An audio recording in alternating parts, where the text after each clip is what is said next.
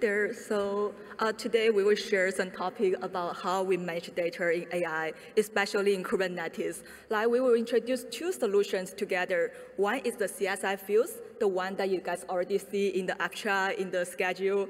And the other one is a newly come out one. It's called etcd-fs-back. The names kind of a little like confusing in the beginning, but I will go through them one by one. So first introduce myself. So I'm Lu. I am the open source PNC maintainer of Alluxio, previously named Ted Yang. And I also is the AI platform tech lead at Alluxio. So we'll quickly go through the AI data management problems in Kubernetes, and we will introduce the two solutions, the CSI-FUSE and the etcd-fs-back. So quickly go through the problems. Like Kubernetes, it is the deployment headaches. But for data scientists, they still need to consider so many problems, like other than the AI logic. Like where is my data, and why my data is so slow, why it costs so much money, etc. Then how can we get away all those storage overhead from data scientists and let them to focus on AI logic more than before? So we'll talk about the first solution, the CSI-FUSE. So first, we will talk a little bit about what's FUSE. FUSE have a kind of a magic title. Basically, it can turn your cloud storage into your local file system format. Considering you are open a folder in your local Mac, it may look like just a folder or file in your local file system, but it can be backed by some cloud storage like S3, like GCS, so it have much bigger capability than your local disk. But you can use it just like your local disk. So all the data scientists, they really like this kind of logic. They think that it's wonderful. But everything is not without a cost. So one cost that comes with FUSE is that it will need more resources, the CPU, memory, and disk, because it will launch some of the kernel threads to help deal with the operations. And also, like, you will use some of kernel cache and also some disk for local cache performance. So all those come with some resources cost. Then our data science speaker is saying that I only need the FUSE, like the data set, which represented we are using a FUSE pod in my AI training logic. If I don't need it, can you just not launch it? So CSI makes it really good that it can launch the FUSE nodes when the data set is needed. So FUSE pod deal with the storage logic, while the application pod deal with the AI logic. But CSI maintain the same lifecycle between these two, so the FUSE pod will only be launched when your application needs the data set. Everything sounds perfect, but like data scientists consider have another question like why my data access is so slow. Like as we all know, accessing cloud storage data is not your local disk speed. But when data scientists they are accessing your local data, they expect something similar to your local disk performance. Then come up with how can we deal with the slow performance? Like one solution is local cache. Like different FUSE solution like S3-FS-FUSE, they have their built-in local cache. You can also use other like GCF-FUSE, they also have their built-in local cache to solve this problem. But sometimes the AI application, you actually need data to be shuffling and shared between nodes. This comes up with the need for distributed caching. So on the left side is the training node. On the right side is the storage system. And we kind of break the logic between the training node and the storage system to two parts, stands for FUSE, which can turn cloud storage into a local folder for your training nodes.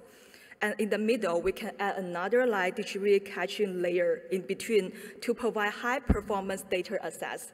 So in this case, you can access the cloud storage data like the local data, while also enjoy the performance benefit coming from the distributed caching system. And we've done some of the benchmark, like the CV data loading between Alluxio and S3-FUSE, and also Boto S3 API. Alluxio is 5 times faster than S3-FS-FUSE and more than 10 times faster when you use Boto 3 S3 API directly. And sometimes like our user will show us some graph like TensorBoard showing like how much data is actually used in data loading and how much time is actually used in the GPU utilization. So the higher the time spent in data loader, it could directly result in a low GPU utilization rate. And with Alluxio FUSE solution, we can reduce the data loader rate from 82% to 1%, which directly improve the GPU utilization rate from 17% to 93%.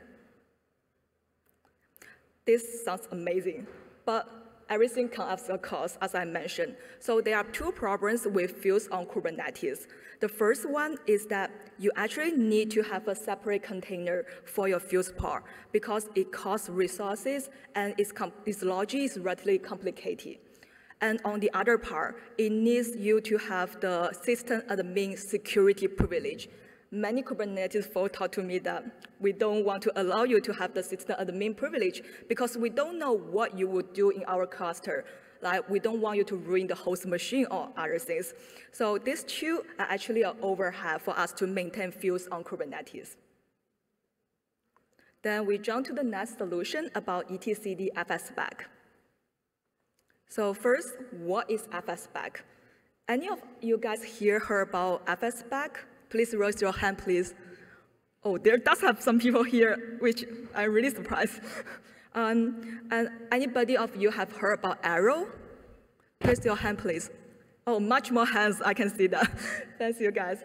So starting from Arrow connecting different data format together. You can read from one data format in one line in Arrow, and then write the data format to another data format in one line, like basically write from Arrow, write data format. And on the other hand, Arrow helps connecting different frameworks together. You can read data from one framework and write it to another framework with only like simply by several lines of code, which makes everything connect together. But when Arrow need to deal with the storage system, it will go to fsback. It basically delegates all the cloud storage operations to fsback. fsback defines the file system interface for Python, and is kind of learning from the two frameworks. One is Python IO, and the other one is FUSE that we just mentioned before. But compared to Python IO and FUSE, its interface is much easier. It especially made it so easy for the cloud storage vendor to implement it. So for example, if you want to implement a storage system just for read, you only need to implement probably like 3 APIs: list status, get file status, and read range. Basically, that's it. So it's really simple to implement from the engineer perspective. And also we have like different like fsback implementation on the market as well, like S3FS, Azure FS, GCS FS, Hugging Face FS, nearly all the storage vendor you can consider of. Compared to FUSE, it's easy to implement. It's designed for cloud storage. It's easy to use. It does not require Azure container or system admin permission. And talking about performance, it has the same issue that's similar to FUSE. It needs to have some kind of local cache to be able to provide faster data access. And it also is not designed for AI workloads that with data shuffling and sharing logic. So we bring out our cloud-native distributed caching system, which is our new generation of distributed caching system that built for Kubernetes. So on the left side is the fsback, which is the client side. On the right side is the Alluxio system cache, which is the servers. And for read, we will first check, okay, whether our data is local. If the data is already cached locally, that's great. We can directly get the data from local. And if not, we will go to the distributed caching service. Then we will need to know, okay, I have so many Alluxio workers that probably cache data for me. Which worker are more likely to have the data cached there so that I can get my data at a faster speed. So it includes some kind of worker selection logic. To be able to select which worker, we need to get some information of those workers. And those worker membership information is stored in etcd. etcd responsible for periodically get the worker list from all the workers, basically say hi to the etcd, and then etcd provide those membership information to our clients periodically. And based on those worker information, we will create a consistent hash ring. And so that we can know that, oh, worker 0 is more likely to have the cache data, so we go to worker 0 to serve our read request of a certain file. And if anything happens, like if the data is not cached, or if the read goes wrong, if the network have some issue, or if you guys actually not doing read, you guys want to do write, then all those operations will be go directly to the underlying FS spec, like S3FS, GCSFS, Hugging Face FS. Basically, we adding one layer of distributed caching logic on top of the existing UFS, like the S3, GCS, etc. And one question that many people may ask is like, is the distributed caching system, then why cloud native? Alluxio previously have the previous version of Alluxio, and when we actually running it in Kubernetes cluster, like many Kubernetes folks like do complain to us, it's like, we don't want something stable. Why stable? Can we do stateless? Our whole Kubernetes cluster does not allow any stable data system. And that kind of like made us shock because it's a caching system, we think it's a data system, and data need to be sit there like persistently. But consider from other hand, it's a caching system. The data is able to lost, just as your kernel cache. The data can be lost, it can be added. So we developed a new system that built for stateless. So like, consider some of the workers here, consider you have a Kubernetes cluster, many services may share the same cluster. And sometimes like when the training jobs get higher priority, we want it to give it more caching resources. But sometimes like the other jobs get higher priority, we may want to kill the whole Alluxio system cache, or we may want to scale it down. Or maybe these several nodes are under maintenance. We want to move it to other nodes. Then in this case, for this architecture, like if you do change to the Alluxio system cache, it will affect temporarily the cache hit rate. Basically, the newly launched worker, they don't have the previous cache data. And because the caching count shift a little bit, it have a little cache hit missed. So in that case, it affect a little bit of performance. But as time go by, when you recache all the data, the performance will catch up. So that's a trade-off that we did for our users. They can decide that where they want to get stable so that the data is more stable, or they want to go stateless so that like it gives more control to the Kubernetes logic, like scheduler and all other resource management logic. And on the other hand, this architecture is highly fault-tolerant and highly available. For everything that creates fault, we basically fall back to the underlying file system. Underlying file system is always the source of truth.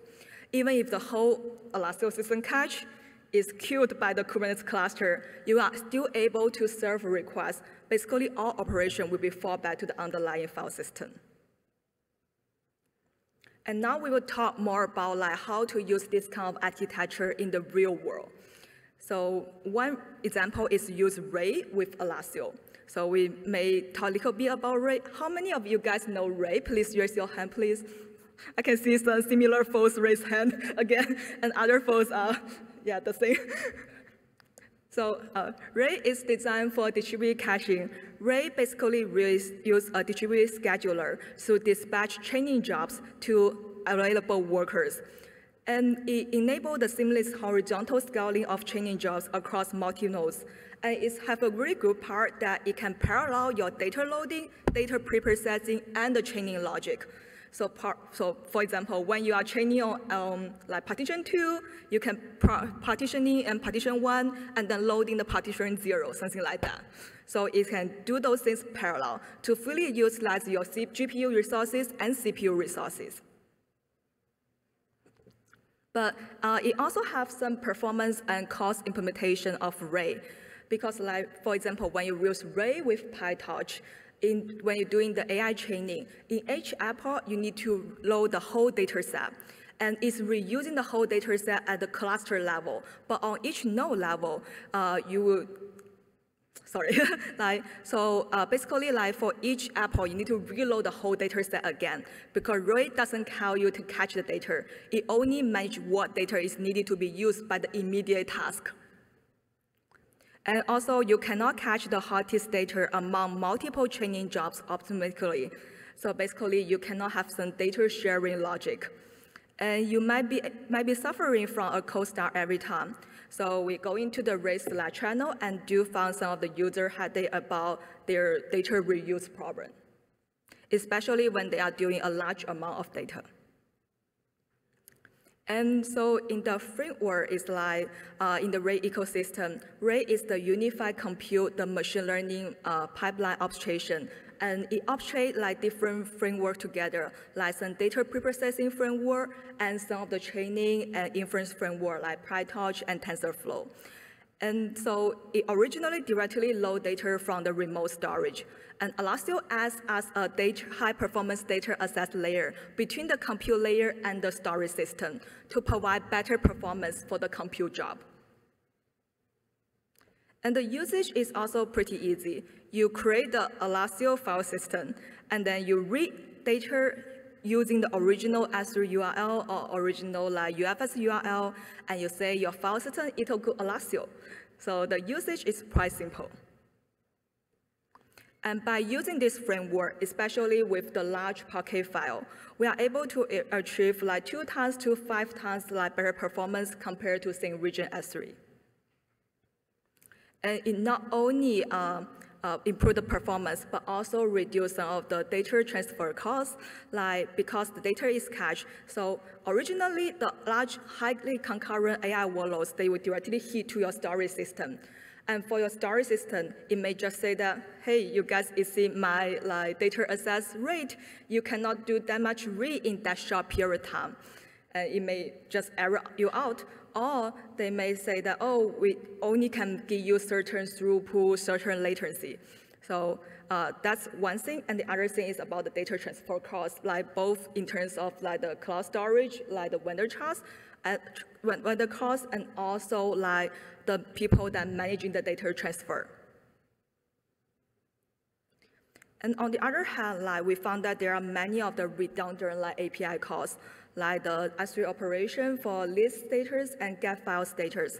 So for the storage system, we usually found that like even you just read a really small file, the read probably really quick. But to able to read that small file, you need to have at least 3 metadata calls. So consider you are reading something like ImageNet with 1.3 million of files. Maybe the read call is 1 million, and then the metadata call can go up to 4 to 5 million times. And that is a huge rate for the storage system. They may be under heavy load, or they maybe give you bad latency. And that's it for our talk. I think we still have several minutes to answer any question. And feel free to scan the QR code if you have any follow-up question. And we have all the engineers on our Slack channel, and I will have other like meetups and also like learning materials on the line. Thanks so much. Any question? Yes.